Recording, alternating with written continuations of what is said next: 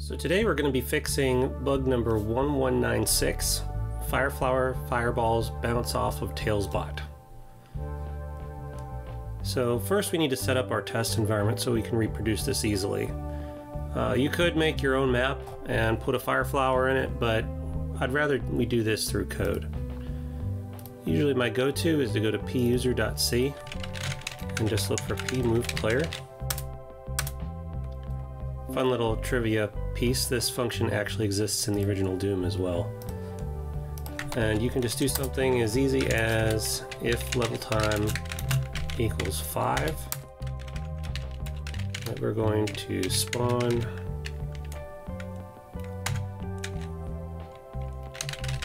and we'll just spawn a Fireflower right at the position of the player.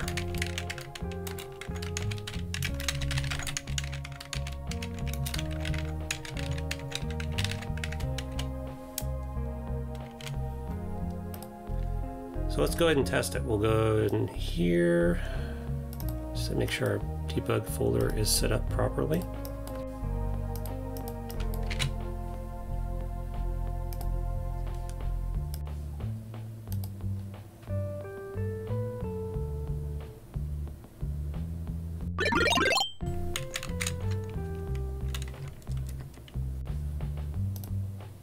Okay, this time we're going to start the game with Sonic and Tails.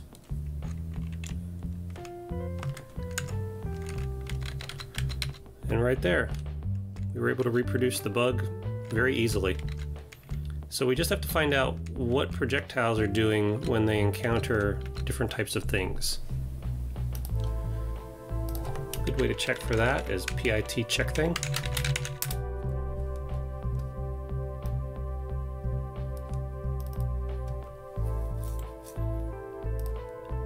And we can even check here.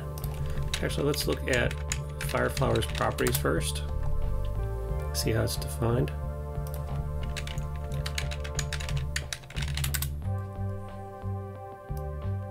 It's going to be an info.c. And we see it just has a special flag. It's not considered like a missile. It's a little bit different than that.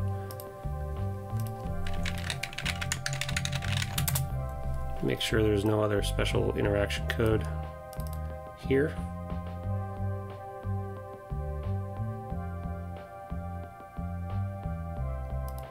So just for kicks, you see there's a condition here for player bot. Let's go ahead and just take that out and see what happens.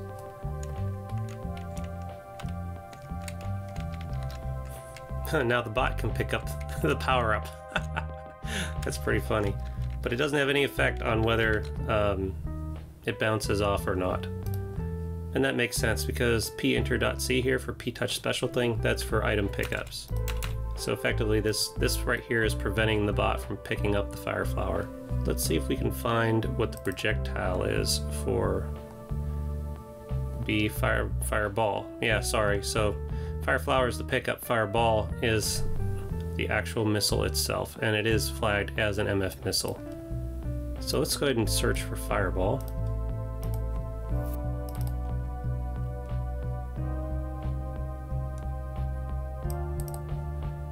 Right here under PIT do check things, there actually is a specific carve out for it in the function we were originally looking at. So if the thing is an enemy,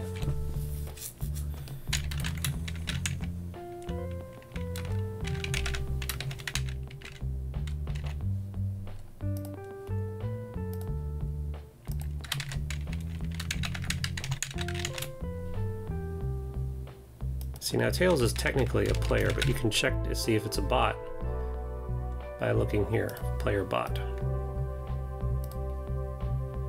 I don't think this is going to do what we want, but let's go ahead and run it anyway.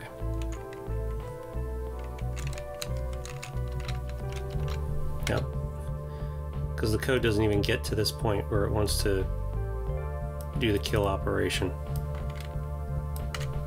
Let's go ahead and remove that.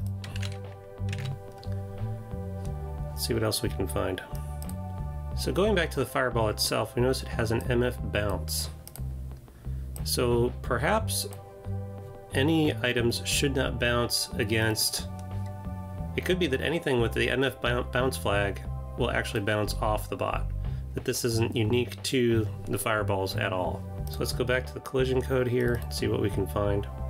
I think we're going to look at this p-try move. That's when an object, a thing, tries to move to a new position and tests whether that's blocked or if there's nothing in the way. So it has to do with going through an opening. So let's go ahead and trace through this, or step through this rather. Thing type.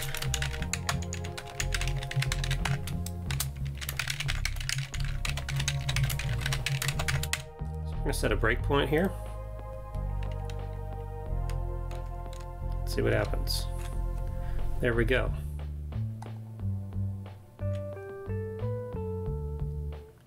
So first it's checking to see if the opening is big enough in the sector. Second is it checks all of the fake floors. And then it checks the poly objects. And then finally we're going to check the things right here.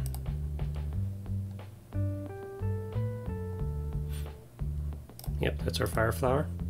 And now it's going through all the things in nearby collision area to see if it encountered hitting any other objects.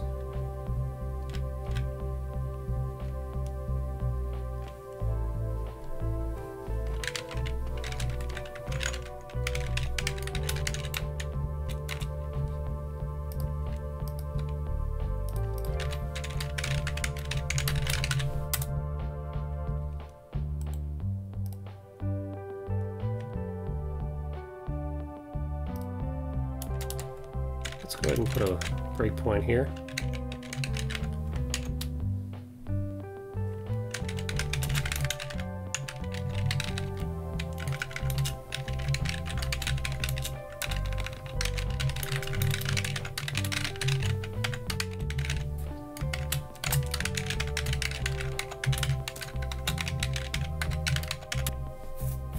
We changed some code, so let's go ahead and just start over. Get rid of the one that's here. Keep track so we don't have accidentally send back debug messages.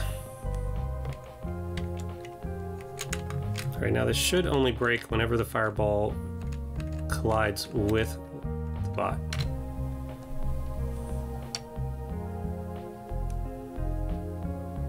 Yep, right there. So let's see how this gets processed.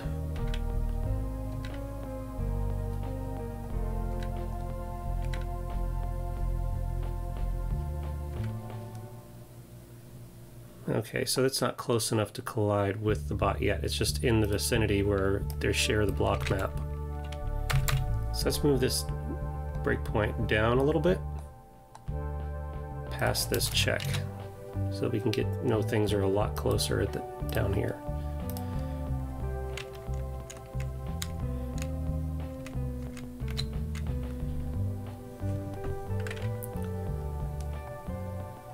Alright, so now if we look at the calculated block dist,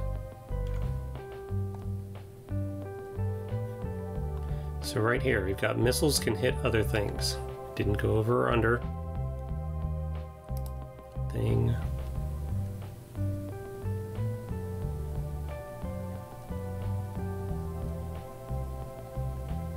Player.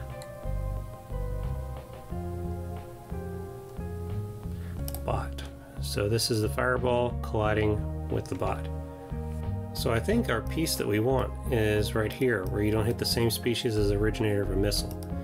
If it's also a bot, we want to ignore it as well. Or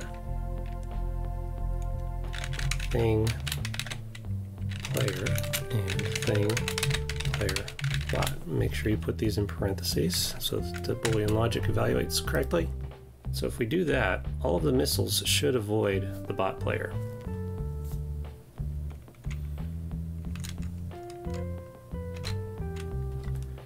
Remove our breakpoint. Goes right through him. Let's make sure that doesn't impact him in other ways, though. Like, for example, can he still get hit? Yep, he still can.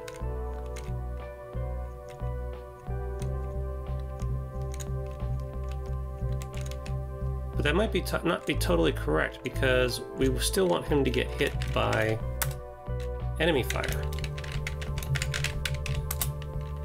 And it's probably the case that if we do this,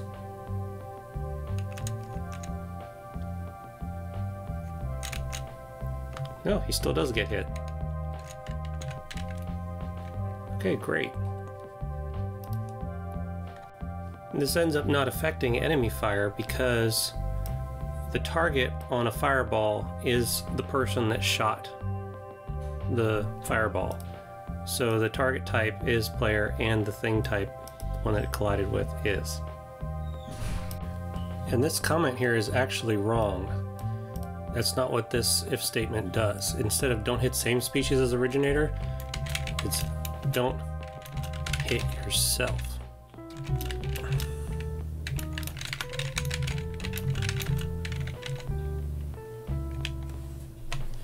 That's probably a better description. Alright, let's make sure that we removed our debug code. So over in puser, we added spawning a fire flower. Remove that. We can check our changes here to see if we have anything else. See right here we've got something on line 898.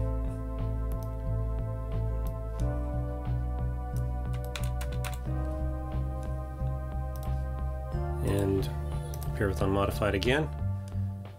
And there you go, that's really, we just had to change one line here to be able to fix this bug.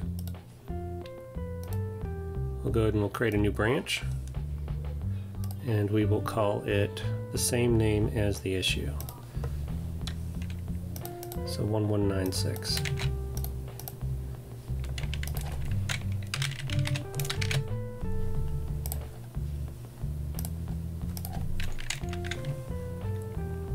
Missiles fired by player will not hit bots. Commit. Push it up. And we pushed. Next up, we'll go back to GitLab. We've got our pushed issue right here. And we will go ahead and create the merge request. And create the merge request. And there we go. Now it's waiting for approval. Well, I hope you learned something or just found this interesting. I hope that by doing these videos I can encourage you to learn how to code and also demystify some of it. Fixing bugs can sometimes be a lot more instructional than doing a hello world. So if there's anything you'd like to see me cover, please drop your thoughts in the comments. Later.